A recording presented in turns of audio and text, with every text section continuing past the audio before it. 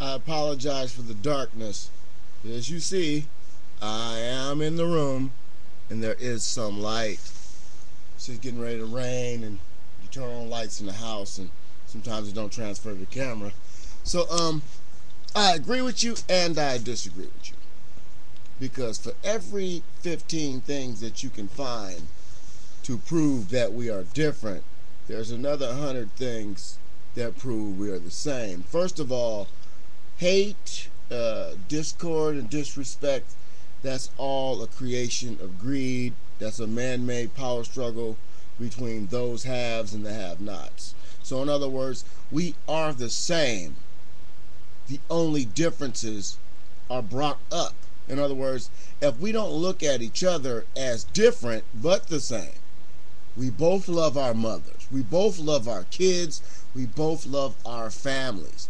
We both hate people at times, but we still care for them. So for every 15 things that make us different, there's got to be 100 or more things that make us the same. You bleed, I bleed. Somebody punch you in the nose, that pisses you off. Someone punches me in the nose, that would piss me off. Somebody attacks my house, that would anger me. Somebody attacks my neighbor, that would piss me off. Somebody attacks you, that would anger you. Someone attacks your neighbor, that would piss you off. So for everything that makes us different, there's got to be at least 100 things that make us the same. And those common bonds make us equal. Not just in our needs and wants, because we all need and want something.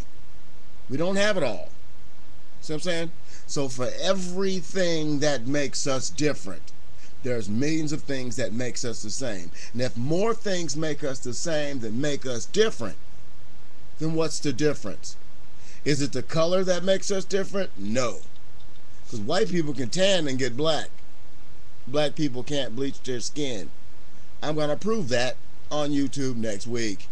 So listen, what I'm trying to say, because I like you.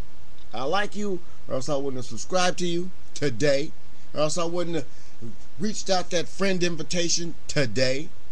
We've been this route from the beginning of your inception on YouTube till today. Now, me and Father Judgment are like oil and water. Not because water is clear and oil is dark. It's because we have so many things that make us different. But what brings us together and make us the same is what makes every human being the same. The passion and the love we have for our family. The respect we have for others. And the fact that if we see something that may not be straight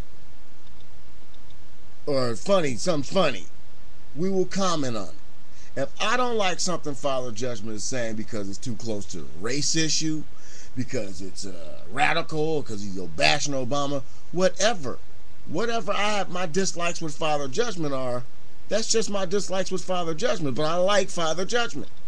Our differences, in other words, make us the same. And you might not understand that because I don't know all his differences. He don't know all my differences. But we have this one common goal, and that's to better the American people. How we go about doing this is different. But the outcome to make people think in a different light other than the born basic instinct, because instincts are taught to us. Like the salmon spawning every year. Somebody had to teach one to go upstream. He taught another one. So on and so forth throughout the thousands of years. And now this is what they do genetically. For thousands of years, we have been taught that our differences make us lesser or better than each other. But the passion that we have for the same basic ideology makes us the same. Comfort, love, and respect. Should black people get less because they're different? Or wait a minute, if we put it on a scale, the lighter you get, the better life should be for you, or the darker you get, the better life should be for you. I don't know. From everything I've ever seen, it goes from the bright all the way to the dark. It goes from the low to the high. See what I'm saying? So If color on a chart starts off at white and ends at black, then what should be on the top? The black or the white? Then you go back into the differences. Cleanliness is closely to godliness, right?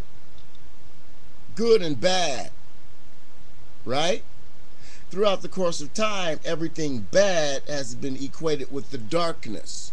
Darkness, also known as black. The black darkness of space is evil. See what I'm saying? The white wings of an angel will embrace you. So when you have built-in controls clicking on and off in your mind, I'm white, this guy's black, this guy's less, I'm better, these white people are going to fuck with me, fuck that, I'm going to get him first. These ideologies have been taught and filtered in our minds.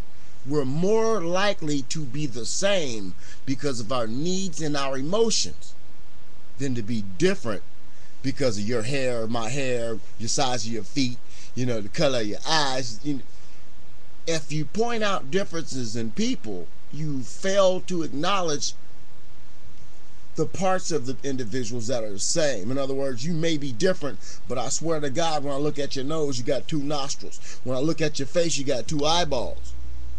I look at your head, you got 2 ears. So what's the difference? The color of your skin. And is that a difference at all?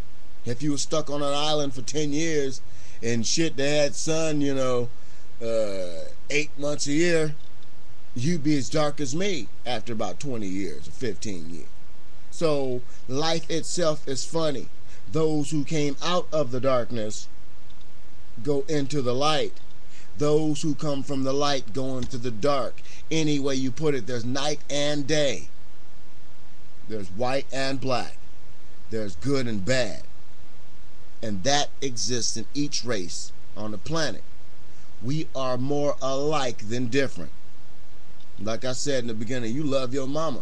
Sometimes you might be happy with her actions, but you love your mother. A lot of people don't love their mother nowadays, and that part of America is sickening. We're gonna get into that one day too. But I acknowledged you a long time ago, and this video might not even make it. Every time I show respect for people, especially people other than myself, the video is hacked. The video gets erased. If I go super ultra powerful because I know my words mean something to somebody, I am being played with, toyed with. See, that's the part about America that you don't understand. They pick and choose those of us who they want to shine. That's why they say Hollywood can make you and break you. And what's the difference now in Hollywood? Before, a black man couldn't be played by a black man in a movie. It had to be a white man to do it. Because a black man is not good enough to act like a black man. Or, since those movies were early in those days, maybe that black man didn't act as if somebody white wanted. He didn't act like the white man wanted him to act in portraying a black man. So there you have it. We have been taught to exploit our differences and not to exploit our agreements. You know, we don't agree all the time, so we argue. And I'll allow that with TheRealAix. And I'm proud of you, man.